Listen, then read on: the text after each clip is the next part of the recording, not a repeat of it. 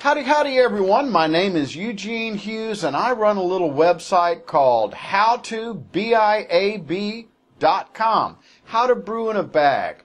I've got the bug. I want to brew me some good beer. I don't want to spend a lot of time. I don't want an incredible amount of equipment. You do need a good bit of equipment to brew beer.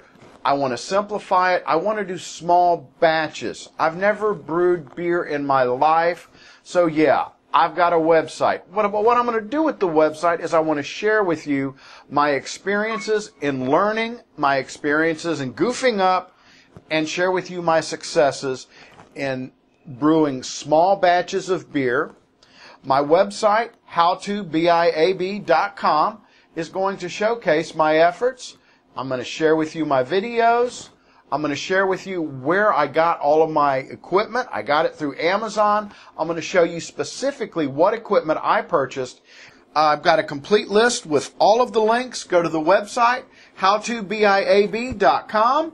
Look at the upper right corner there. You see the link that says BIAB equipment, and you'll get a complete list of all the stuff that I bought to brew and links to everything on Amazon. The first thing I got was the book, How to Brew. Everything you need to know to brew beer right from the first time by John Palmer. The guy is an absolute guru in beer brewing. I like the stuff that he shared. He's very knowledgeable. Next up on our list, you're going to need to be measuring your ingredients to brew beer. So you need a good kitchen scale. Got this one right here. Has a tare function on it so you can zero out your container. You can do it in ounces and grams. I got me a flask for starting my yeast. You want to get your yeast a good start before you pitch it into your wort and start the fermentation process. We're going to be boiling lots of water. I got me a nice propane cooker here from a turkey fryer type setup here. I'm going to be doing smaller batches, so I don't need a huge brew kettle. I went and opted for a 4-gallon brew kettle, a 16-quart stainless stock pan here. That's going to be plenty for me. I'm only wanting to do 2.5-gallon batches, so that's all I need. Stainless steel spoon here. I think it's a 21-inch stainless spoon. I'm going to be doing sparging. Basically, you take the grain bag out of your first mash out, and then you're going to be pouring some water on it. So I got me another 2-gallon pot so I can heat up the water. And I also got me the measuring cup here so I can use that for a sparge. The grain steeping bag, this I'm going to use for my hop additions while I'm boiling my wort. For my main grain bag, I'm going to be getting a 5-gallon paint strainer bag from Home Depot or Lowe's. You're going to want to measure your wort. The liquid that you're boiling, you need to make sure that you have it at a specific gravity, that you're getting enough of the sugars out of your grains so you can make the style of beer that you want. You need one of these hydrometers here. They're not that expensive. Tell you how much sugar is in your wort. So when your wort's done, you're going to need to siphon it off into a carboy. So I've got the auto siphon here. This is what everybody uses. I got me some additional tubing. I want to have replacement tubing. Everything you're going to be transferring into after you boil your wort must be clean. So I got me a carboy cleaning brush. It also must be sanitized. I mean, almost like operating room sterilization. Star San is what the pros use. A lot of people recommend that. I'm going with small batches, so I got me 2 of the 3-gallon glass carboys. You're going to take your wort, drain it into there for your fermentation process. I got some carboy handles to make them easier to move around. A funnel, you never know when you're going to need a funnel, so I got that.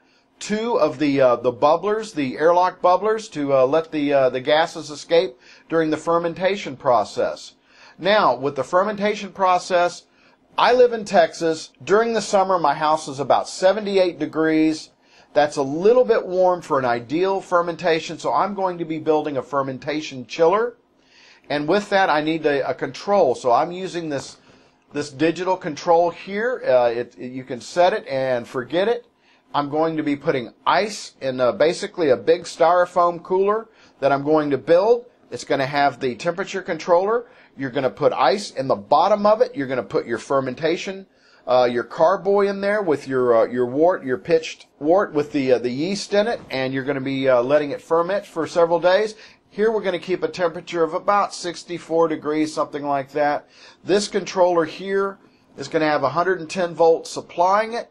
Then you're going to need 12 volts for the fan. What this is going to do is when it gets warm, because the yeast as well creates its own warmth, it's going to turn this 12 volt fan on. This fan here has plenty of, this fan here will move plenty of air. You need a 12 volt power supply to power the fan. I've got a battery charger, a 12 volt battery charger laying around. I'll use that. But if you don't have one laying around, I recommend this one here. I'm going to use just basically dryer duct that's going to suck the air up from the bottom of the chiller and push the cold air on top of the fermentation bottles. When you're done fermenting, you need you a bottling bucket with a spigot on it. You're going to siphon the fermented beer out of your carboy into the bottling bucket, and you're going to need you some sterilized beer bottles. I've got this beer bottle tree that's going to hold my sanitized beer bottles. That way we keep all the germs out. I got me some 3/8 inch clear vinyl tubing, which I'm going to connect to my beer bottle filler, which I'm going to hook up to the bottling bucket. And once you fill it with beer, you're going to need to cap it. So I got the caps, and then I got the capper tool there. Okay, well, my next video, I'm going to have it on the website here, howtobiab.com. My next video is going to be building the fermentation chiller. I'm going to also give you some videos on sorting through all of my newfound toys and share it with you. I want to thank you for watching. Give me a thumbs up if you like it. Click subscribe because there's a lot more coming. Thanks. Bye.